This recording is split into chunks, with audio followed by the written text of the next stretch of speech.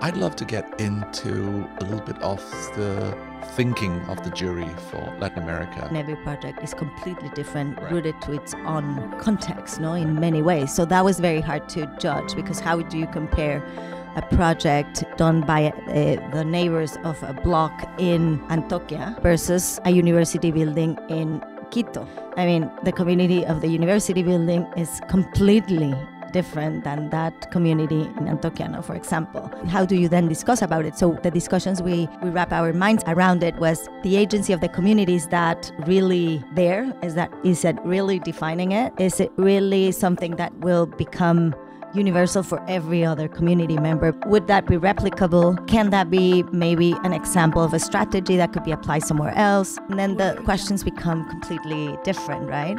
So more profound. And I think that was super interesting as well.